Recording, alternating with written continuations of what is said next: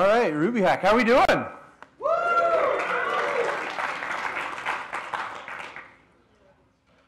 All right.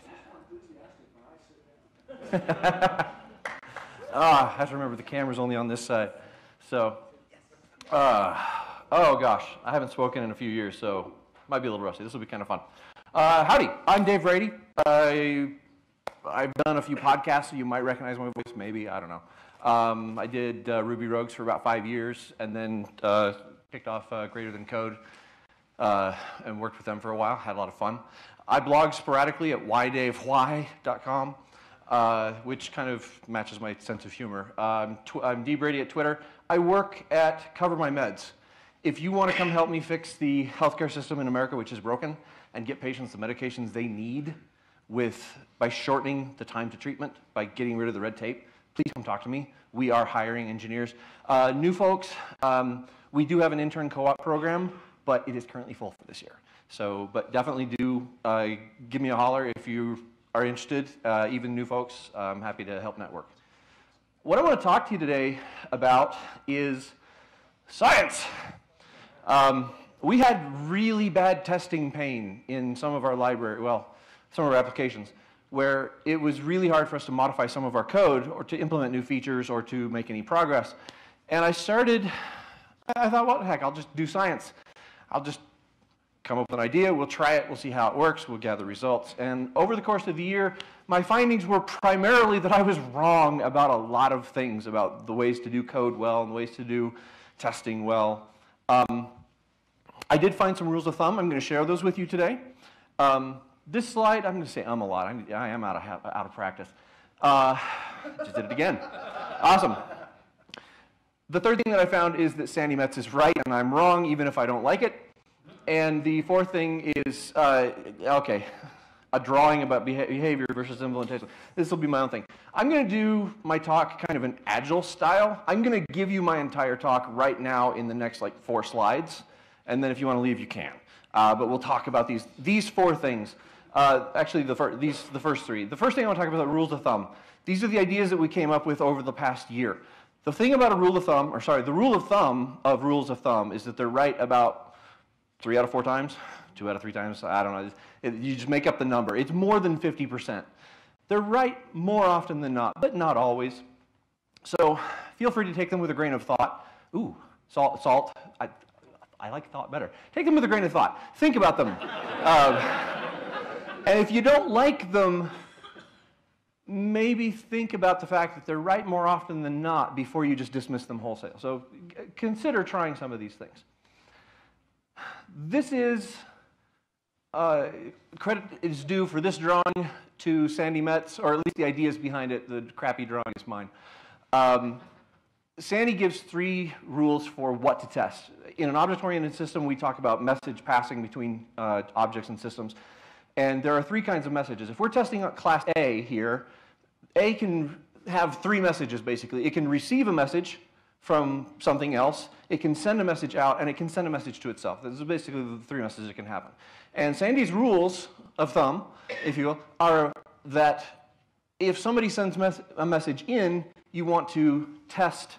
The way you test that is you send the message, you send the message to A, and then you assert that the correct behavior happens, that A does the right thing.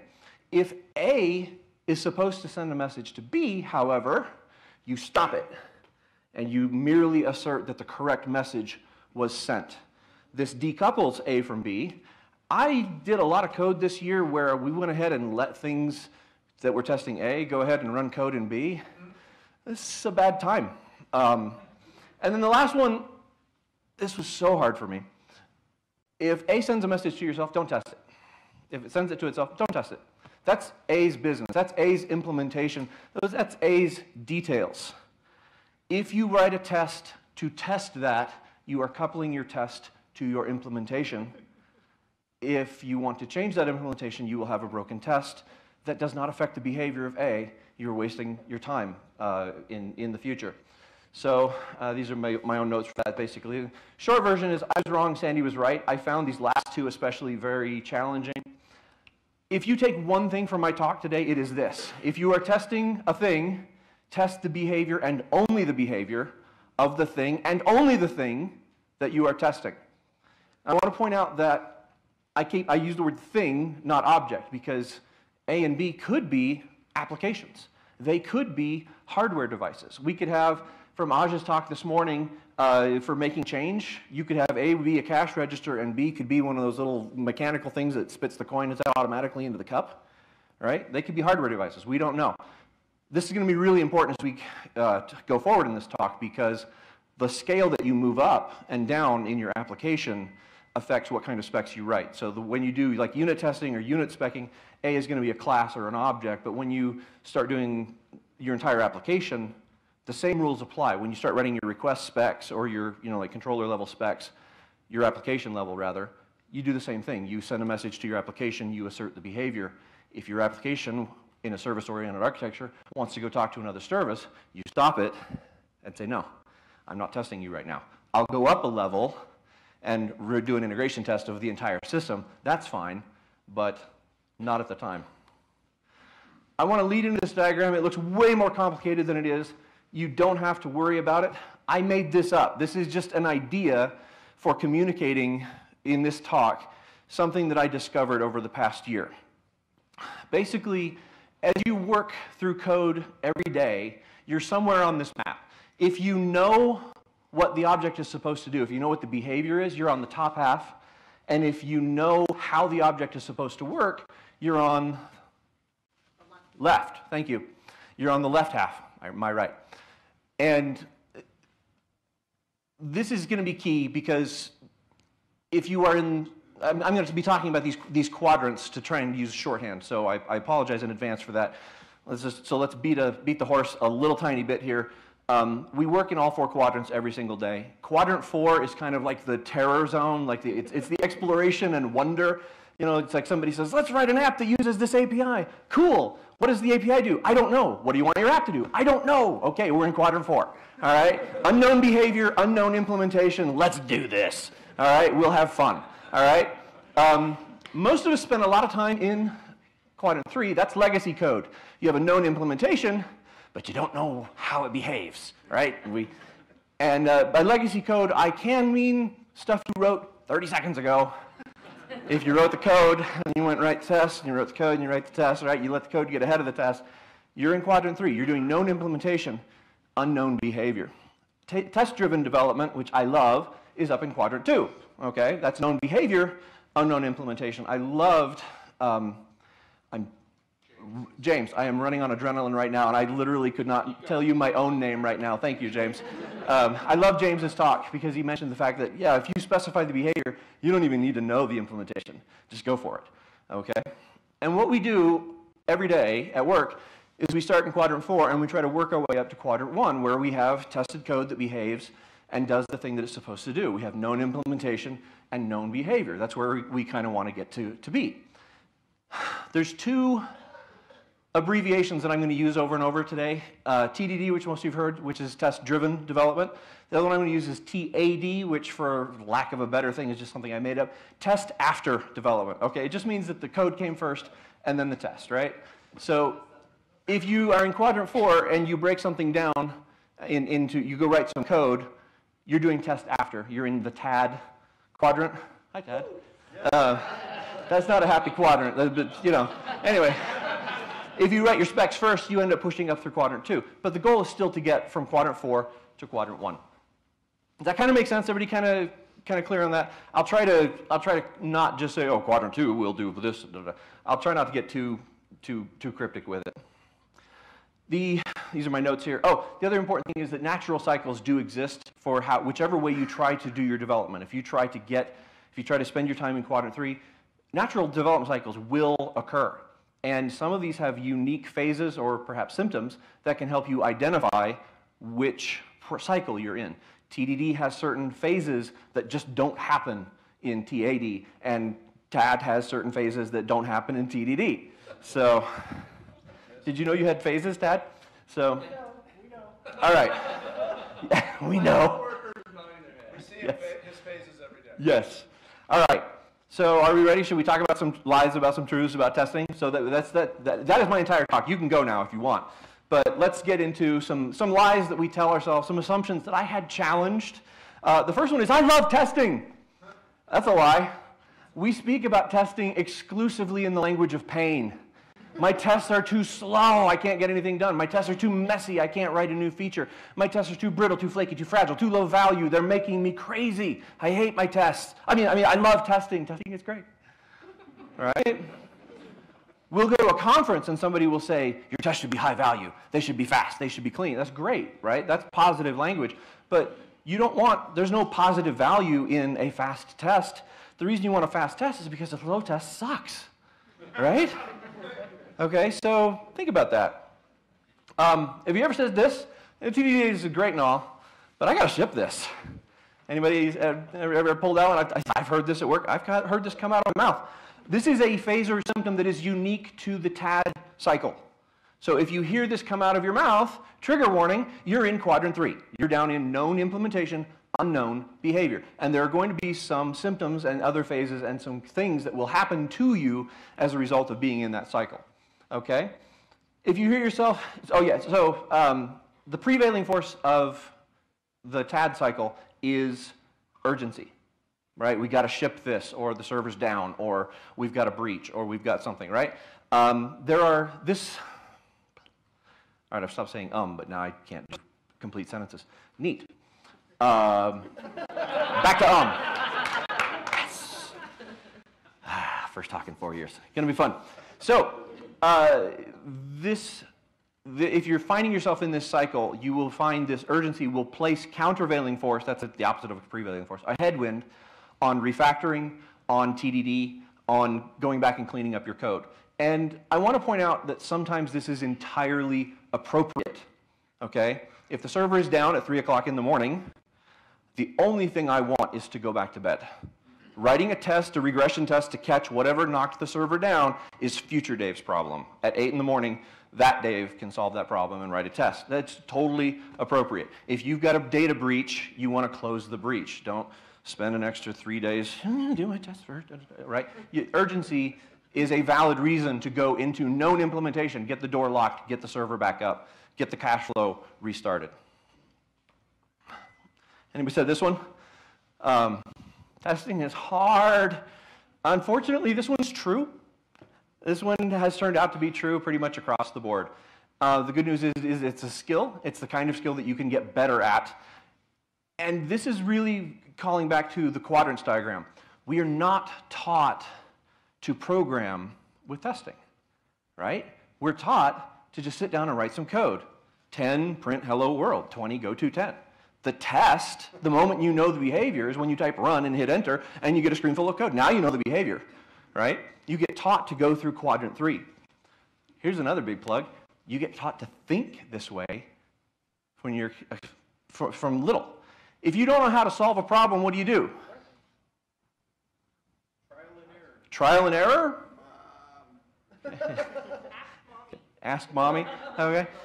Break it down, right? We're taught to just break it down. Like, break it down into smaller pieces that you can manage. Break it down into manageable pieces. This is literally an algorithm or a heuristic for getting to known bits of implementation. And that is literally going to push you very strong into quadrant 3 type thinking. I sound like Stephen Covey, quadrant 2 time management, which is a great book, by the way. But anyway, it will push you down into quadrant 3 where you're going to end up writing your implementation. You're going to figure stuff out. What started the impetus for this talk is my coworker John, who's actually here today. He and I paired on something. We'd been given a story card, unknown behavior, unknown implementation, and John, this is about 6 months ago, so I was about halfway through these experiments with testing. And John said, I'm really glad we're pairing on this because I know how I want to write this, but I have no idea how we're going to test it. And I said, ooh, that's interesting, because I know exactly what I want to test first, but I have no idea how we're going to make it work.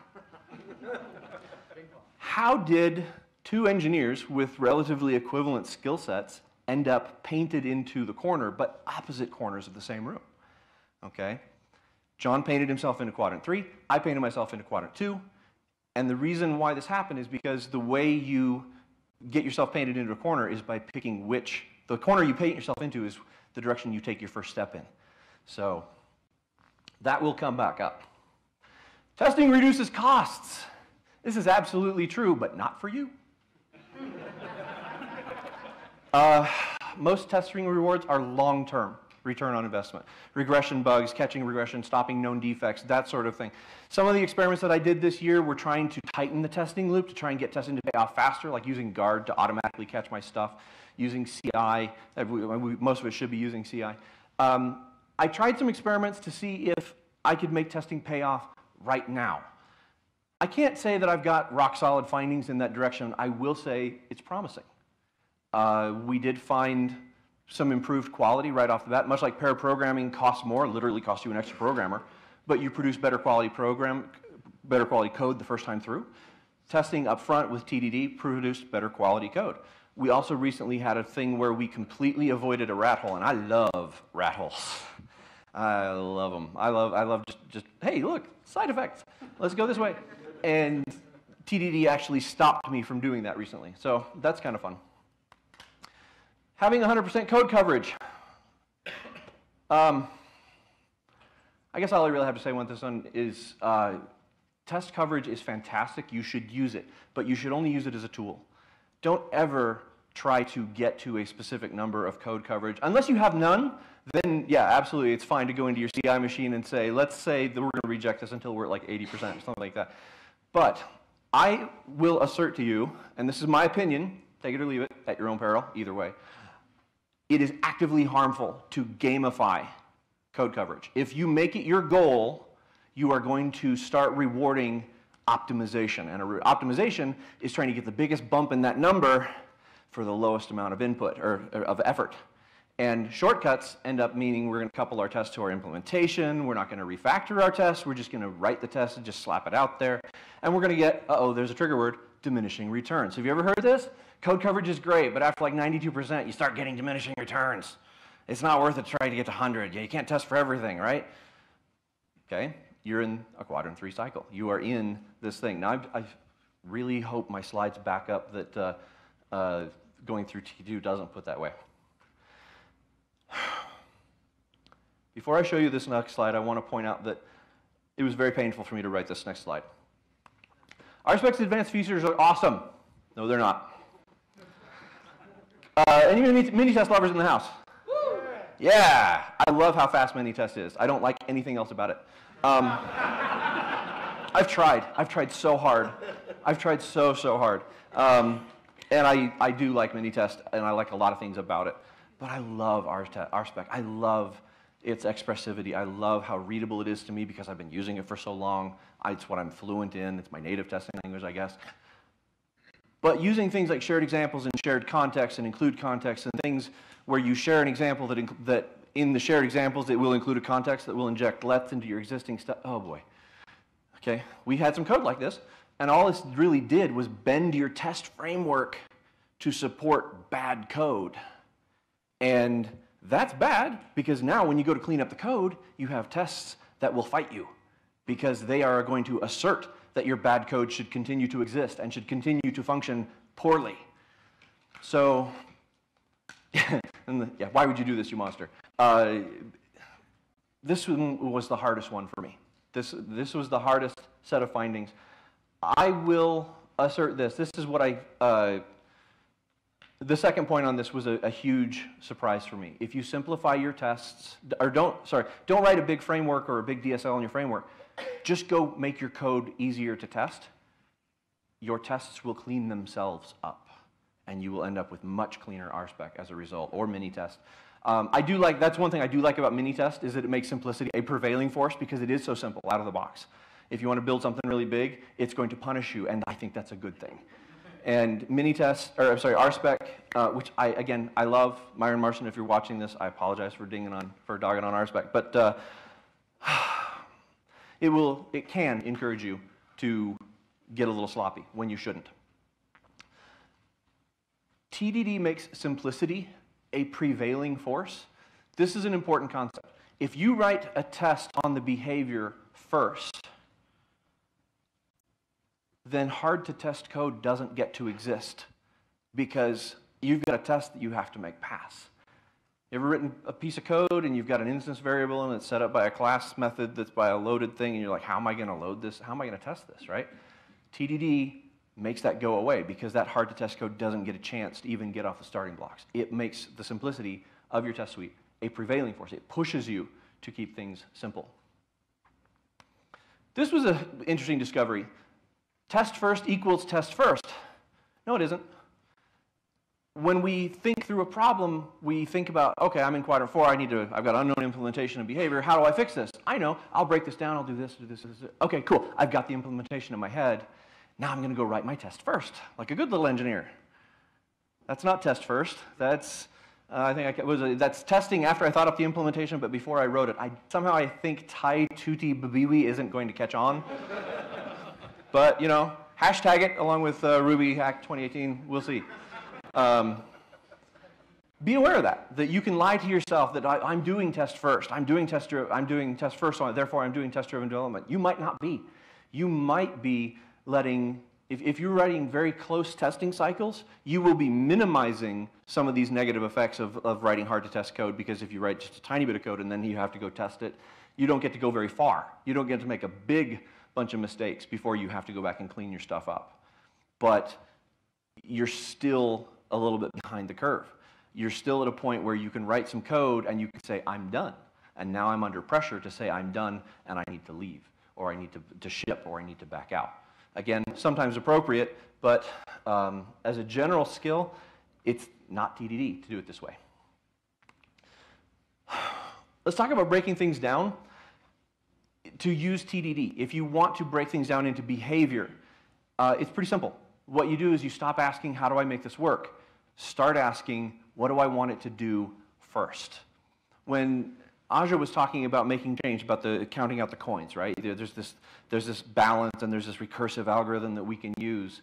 What if we had just had two objects? What if we had a cash register and the coin ejector? Okay, how do I break that down? How are we going to make these talk to, you know what? I don't know. I genuinely don't know. I'm stuck. So what I'm going to do is I'm going to go up a level and I'm going to say, if I ring up 95 cents and the customer tenders $1, there should be 5 cents change made. There should be a nickel in the change drawer. That's behavior. You've gone up a level, and now the entire interaction of your system, whether it's recursive or Prolog-y or whether it's, you know, in Lisp, doesn't matter. You've gone up a level, you've specified behavior. Now you can start dropping back down in and go, okay, all right, let's maybe have the coin counting thing have methods that we can send. We can send like an eject penny or eject nickel or eject dime, eject quarter, right? Now you can start writing behavioral specs that, you know, like if I need to make change for 7 cents, I should expect that eject nickel should get called once and eject penny should get called twice, right? Okay, that's behavior.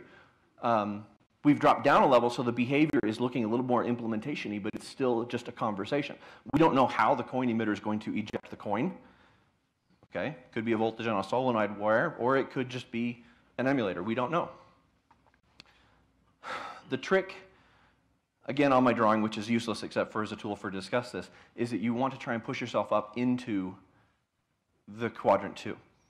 The reason we don't like to go there, this is not in my slides, but I'm going to go free range here for just a second. The reason we don't end up in Q2 is you have to give up knowing that you can complete the problem. Because we love that as engineers, don't we? We like to basically say, I want to solve this entire thing. I don't want to start working on this. Has anybody started a program, gotten halfway through, and then discovered you couldn't finish the program? Like when I started out programming, this happened to me all the time. I've written things that, you know, it turns out that JavaScript didn't run in a web browser that fast in 1994. You know, I was going to write a video game. Didn't have enough CPU power. Okay. In test-driven, you don't know. But it's not as bad as you might think. How many first-timers do we have for RubyHACK? We got a few hands. Okay. Every single one of you used test-driven development, behavior first, to get to this amphitheater. You pulled in, you found parking. You did not know how to get into this amphitheater. But you were able to take a step closer towards the building confidently, knowing that in the future I'll be able to solve this problem. You didn't even have to sit in the car and go, oh God, once I get inside, how am I going to pick a seat? Right? You don't need that implementation. There are things that we do every day in life where we don't know the implementation, but we boldly go forward. Code often is not one of them, but it can be. And that is kind of the secret trick to my talk, is to try pushing towards behavior more. I guess it's not that secret, is it? It's on every freaking slide. Okay, I guess I'm not that clever. Tad, this is your cycle. The code leads, the test follows the implementation. Tests are under pressure now to bend to the implementation.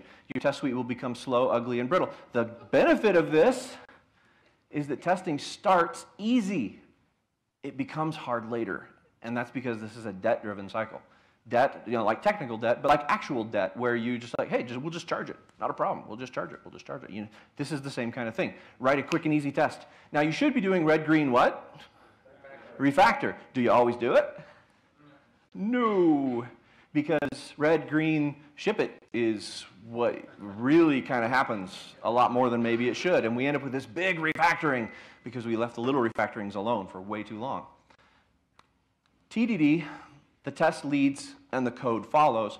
There is pressure on the code to not be hard to test. The test is already there and says, you work for me now. Make it work. I don't care how you implement it, but when I do this and I send you this message, I expect this behavior.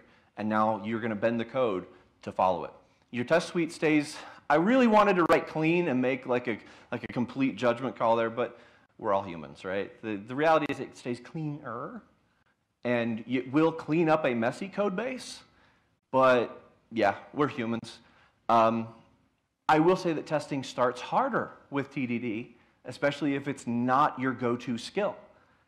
It's harder to do testing in general, and it's harder to do TDD than it is to do TAD, and that's another reason that the testing after your development is so appealing. But yeah, it's an investment-driven cycle, and that's what ends with an investment is it pays off over time, and I do have data on that, which is I'm kind of excited. This is less of a lie or a truth, but I just started writing questions down at this point. Is TDD always the best thing? I really want to say yes, but TAD beats TDD hands down cold in 3 cases. The first one is when you're already in quadrant 3, you've been given an existing code base or known implementation, or you know the code base cold because you've written 17 of them over the past 30 years. Testing after the fact is going to beat TDD. It's going to be far more efficient. You're already optimized for known implementation. So unless you're willing to put in the effort to back out of knowing your implementation and asserting behavior, TAD is going to be better. It's going to be faster. And I wish I could say TDD was the one true way, but the reality is there's a trade-off there. And sometimes you just got to get stuff shipped. Sometimes customers actually want you to deliver things. So we already talked about urgency. Urgency trumps everything, right? TAD is better than TDD in terms of getting something out quick. You know what's even quicker than that? No testing.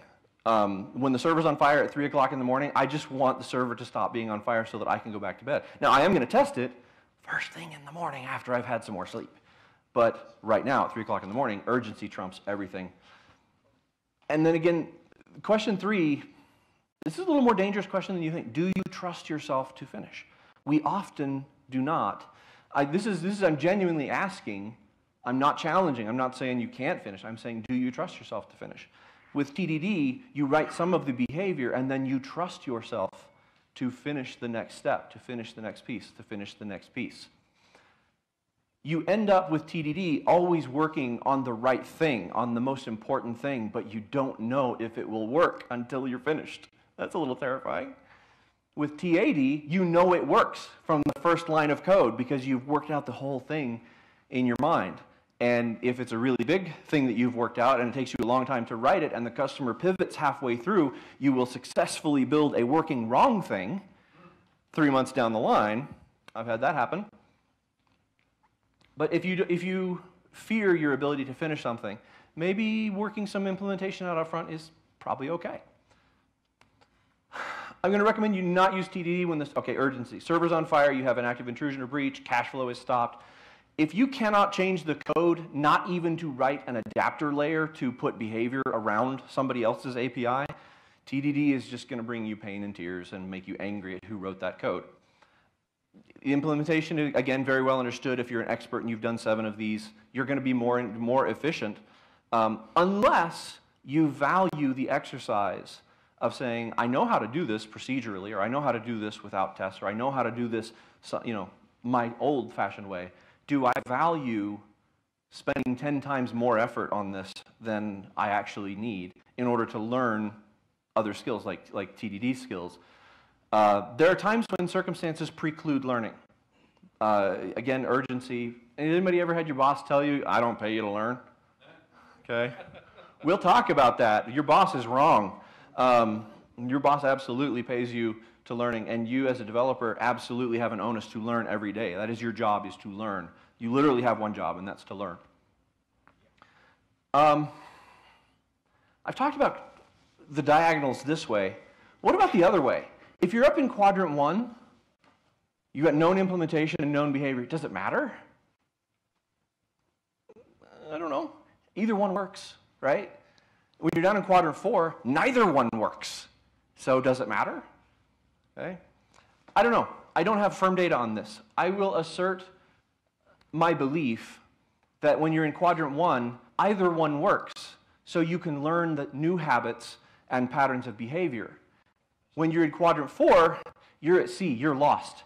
And the habits and patterns that you have established define your available options. So if you want to be able to get lost at sea and use TDD to find your way home, practice it when you already know the implementation and you already know the behavior.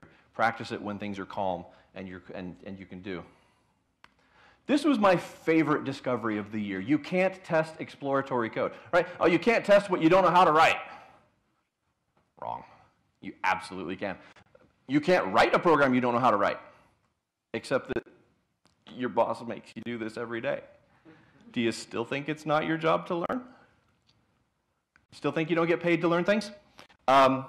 You can always describe a next behavior. If you can't describe a behavior, a next behavior, like you could start a first behavior for the coin counting thing of, if I have exact change, I expect nothing to come out of the change till, right? That's a pretty easy, simple behavior. You can implement that real easy. Do nothing, right? Now let's the next behavior, right? Customer gave me 1 penny more than, rang up 99 cents, customer gave me $1. I should get 1 penny. I can probably figure out how to write that code, okay? If you can't figure out the next behavior, go up a level and figure out what the behavior of the system above you is. All right, home stretch, guys. Let's tie this all together. Refactoring. We're supposed to do it, we should do it, and we don't, right? The reality is we're human. And especially when you're in a test after development, there's pressure on you to not polish the rivets, to not refactor. You'll get diminishing returns if you refactor forever, okay? One of the things that we tend to do, this was a discovery that I made this year, is that we as Ruby programmers tend to refactor our Ruby code into structure. We'll take a really coherent idea that makes obvious sense, and we will break it apart into an enumerator and an interface grabber and a scheduling manager, and now that idea that was really clear has been spread across 3 files, and it's broken and it's lost. Katrina Owen gave a really good talk. I feel really bad that I didn't go get the link and put it on the slide. But if you look, search for her, she gives a really good talk talking about refactoring Ruby. She's done a bunch of talks about refactoring Ruby, and you should watch all of them because she is smarter than me at refactoring Ruby. She will tell you to refactor your Ruby code to ideas, and then you will have very expressive code. Ironically, you will end up with code that's easier to test, or at least the tests will read like they're describing the real behavior of a system rather than like a CS math problem, right? When there's 13 bits set on the POSIX register, then this thing should eject 3.2 times, all right? That doesn't describe a behavior of anything that I would expect. But if you refactor your code to ideas, you are going to have tests that are going to follow this better. If you refactor to ideas, you want to use principles like dry. Don't repeat yourself, right? This is the idea that every piece of knowledge should have a single place to live in your code. Principles like dry, the solid principles, these protect you from change. They're good ideas. You absolutely should do them in your application code. Do they always apply to test code, though? This was another really hard one for me. Ruby tests tend to defactor themselves into following your implementation. The way you refactor your tests is by pushing them towards behavior. Don't worry about the structure. Don't worry about if your code is following ideas, great. But don't worry so much about implementation in your test. Push your test towards behavior. And principles like wet, which is the opposite of dry. It stands for write everything twice. Wet lets you use a test to tell the story. Wouldn't it be a lousy book if you opened the book and chapter 1, and the entire story was there is a beginning, there is a middle, there is an end, the end. That's a lousy story. But we write our specs and our tests so many times to be that way. For example, I added the second line after Aj's talk this morning. If I've got a library that can add two numbers, does this test tell you anything? I mean, you can see that it should add two things together, right? I can add argument 1 and argument 2 together, and then that should equal sum. But can you tell just from looking at that code if my code works? Like if this test passes, do you know if the code works? Right? What if arg1 is 3 and arg2 is negative 4.2 and sum is the word pants? If that passes, there's something very wrong with your code. Okay? The coin emitter, the coin counter, if we say I expect the bank account for the coins for amount to equal coins. Okay? There's a story here. I've got a thing that says there exists a story. But that's a lousy story. Let's look at a better story. I expect the library to add 3 and 4 and get 7. Oh no, I've got magic numbers. I'm using this spec 4 places. I've got the 3 and the 4 hard-coded in a whole bunch of places. Oh no, I've got duplication. That's terrible, right? Except that the problem is that you can look at that first line. 3, 4, add, you get 7. If you can read that line of code, if that line of code is green in your test output, do you believe that the library function adds correctly? Right? Okay. And then if you change the values in the variables, the second line there is literally the same test if you're using variables. But if you're telling the story up front, you can add the word pig to the word truck and get the word pig truck. I don't know why you want that word, but if you do, that's cool. Okay. There's a little bit of implementation detail here on the bank coins thing, but if I say, give me the coins for a 7, I needed the tiniest implementation so that would fit on a slide, so I decided to use an array of pairs. The first thing in each pair is the denomination, and the second number in each pair is the number of those coins. So I expect the change for 7 to be 1 nickel, 5, 1, and 2 pennies, 1, 2, right? So we can look at this if you know that if you know that your implementation happens to be, and again, at the level of making change, it's okay to know that implementation because you are testing that particular message. If you go up a level, this might not be an appropriate level of implementation to know about. But isn't duplication bad? I struggled with this one so hard. I still have coworkers I cannot convince that this is not the worst thing ever to do. But we have, in our JIRA boards, we have over 10 story cards that have been marked and annotated as taking an order of magnitude longer because the tests were so painful. We had written so many clever things, a shared example that would include a context for you and would inject lets into your spec, and you're like, where the hell did this variable come from? I didn't include anything. Yes, you did. When you said it behaves like this, you also didn't include context. You didn't do it. It did it to you. And it was awful. And we'd had this little bit of code. We had one card. Yeah, the shortest card took 2 days for a 1-line code change. We needed one change, tiny little thing. Went in, said, yeah, when this happens, we need to do this. And there was a block of about 17 tests. And 10 of them passed and 7 of them failed. So we had to figure out, shared example, include contexts on this file. Okay, no, that's in the support directory. Okay, this is over here. All right, we finally found it. All right, very clean, 1 line of code asserts this thing. So we flipped it to be the other way around. 10 tests fail, 7 tests pass. Took us a day and a half to realize we were never going to win, and we just ripped the whole damn thing out. And took us about 2 hours to rewrite it using wet. Now, the problem with wet is that it will cause the shotgun surgery anti-pattern. Anybody familiar with that? It's a little bit older school terminology. Shotgun surgery is when you need to make a change to your application, and it requires that you make the same. When you shoot a shotgun, there's like pellets that come out and hit in like 7 places, right? You have to make matching changes in like 7 places. If you go through and you have all of your examples are adding pig and truck together to give you pig truck, and then somebody comes along and says, no, we are only going to add capitalized strings, you're going to have to change all of those specs. You really are. In the past 12 months, this has happened twice. Both times took 5 minutes to fix. The worst one was 35 changes in 7 files. I will take 10 minutes of my life over 2 freaking days for one of these cards, okay? I still can't convince some of my devs that this is not the literal, actual Antichrist. And I'm not sure I don't believe it myself. But I've got some data that's really challenging me. This is a rule of thumb that you might want to squint at and think about. The idea of having your tests hard code values, yeah, keep them really, really simple and tell the story. This makes it so that when your maintainer sits down and opens your code, they can read the story and they go, oh, well, if it does this, then I know the code works. And I know how to use my code. So in the last few minutes here, let's talk briefly about ways that you could practice. How are you, like, so you decided, maybe I've convinced you that TDD is great and you need to get better at it. So how do you practice not knowing implementation? How do you practice that, okay? Turns out one of the easiest ways to do it is to go find a bunch of new problems. Katrina Owen runs exorcism.io. They're just programming challenges. Pick a language. She's got like 4,700 languages now that she supports. Pick a language, write some code. She'll give you a problem. You solve the problem. Your peers review it, and you learn more, and you iterate. And it's absolutely fantastic. You can use this to practice. Get a new problem each time you do it. Okay? Project Euler is a lot of fun.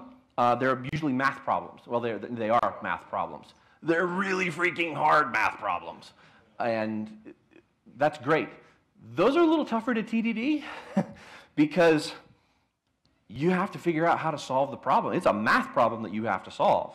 So behavior is kind of simple, okay? All right, I mean, like Fibonacci, I can probably figure out how to write the behavior for that, but I mean, when you're trying to figure out the Ackermann number of function of something, well, okay, the implementation is more detailed. So exorcism is probably better. But I really want to talk about coderetreat.org. Has anybody heard of this? Global Day of Code Retreat? Okay. Go do this. It's free. Go sign up for it and go to one. It is absolutely fantastic. You write the game of life, Conway's game of life, you know, little plants that appear and die and then make little cool things go flying across. You write that. You spend 30 minutes writing it, then you throw away your code, you change the requirements, and you start over. And then 30 minutes later, you throw it away, and you change the requirements, and you start over. And each time you start over, you have a new implementation requirement, and you don't know how to do it. And you have to start over at behavior. It's a fantastic way to learn this. My next slide is titled How to Unknow a Thing. Sometimes we wish we could unsee something. I can't give you that. But I can tell you how to unknow a thing, and that's take something you've already written, some little dingbat project that you like, something that's completely up in Q1, and do the Global Day of Code Retreat thing. Rip out the implementation and then stipulate a new requirement. We're going to make change for coins, but we are not going to use recursion. You're not allowed to use recursion. Do it some other way. Oh, crap. Okay? Yeah, you might use multiplication. You might write a for loop. We're going to have to figure some way to do it, right? Start over. Now you've got an opportunity to start with the behavior. The interesting thing you will notice is you will probably not actually test the stipulation, except possibly if you introduce new objects. If we were to say, in Aja's example, there's a cash register and there's a coin ejector. If there's a third class kind of living in the middle that's actually like the coin counter, that we discover that kind of flows out, well, we're going to need unit tests for that. We will be testing part of the stipulation there. But at the higher level, we know how to make change. Those tests won't change. You'll change your stipulations, but those won't do it. Can you throw TDD at a big legacy Rails app? You absolutely can. This was the essence of my experiments for this entire year. TDD always works. It's just not always the best approach. The main thing I'll say about this is it does take effort. And yeah, good TAD beats good TDD, especially in quadrant 3. the one thing I will say is that top-down development and test-driven development, it will surprise you. It will surprise you. Can you use it to fix a bad test suite? Absolutely. How you do it? Get your coverage metrics. Don't worry about the number. Just get them. Find out if you've got enough coverage to do it safely. Then wet it down. Unroll everything. Decouple the A to B calls. Refactor your test to demand behavior from your code. Make the code follow the behavior. And you may not end up changing the code very much because you may not have time. But you can use this to ease a lot of the pain in your code base. And then one day this happened. One line change, 2 minutes, and it just worked. And I kid you not, we spent the next half hour freaking out going, what did we miss? The test suite is supposed to punish us now, and it doesn't. What have we missed? We have to have missed something. This has happened now dozens of times. We spend a little less time in step 3 each time. We still kind of go, did we miss something? Right? Okay? And we have started trusting our tests. The last little splinter I want to stick in your brain is a chat from Noel Rappin as I was turning these ideas over in my head. And he basically said, when your code and your test disagree, do you trust your test or do you trust your code? I cannot honestly say I usually trust my tests. And that's because I'm spending way too much time down in the known implementation, unknown behavior. The tests are the unknown, and so I don't trust them. I am out of time. Thank you very much, and happy Ruby hacking.